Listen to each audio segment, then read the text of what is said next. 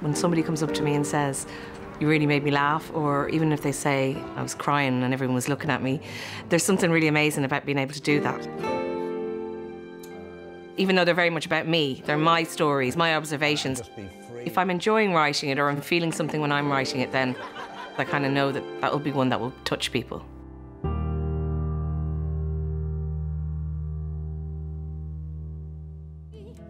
We're as happy as we can be. I want it to be surprising and I want it to be original and different. I mean, I am trying to entertain people and also to laugh at myself. Laughing at myself makes things a lot better. Okay, I love that one.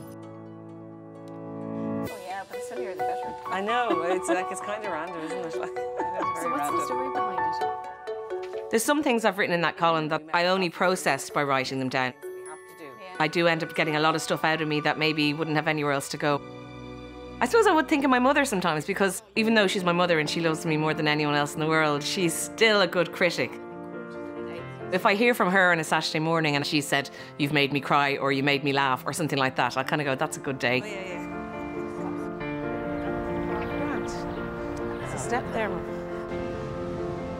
Even though I'd like to write about just the small things in life and maybe what people would consider the trivial things, I also think that I've got a platform, and it's important to me that when I see something that needs to be written about, say the situation with homelessness in this country at the moment, and things that I feel strongly about, I know I can write about that. One of the many brilliant things about the Irish Times is the legacy of strong women writers. You've got all these women who were groundbreaking journalists. A lot of those subjects were being tackled for the first time, and it was really brave.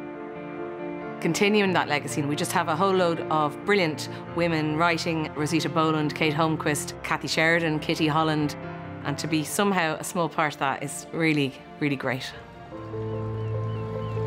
The best part about writing my column would be that I just get to spill out everything that I'm thinking and feeling, and I get to do that every Saturday, and it's a real privilege.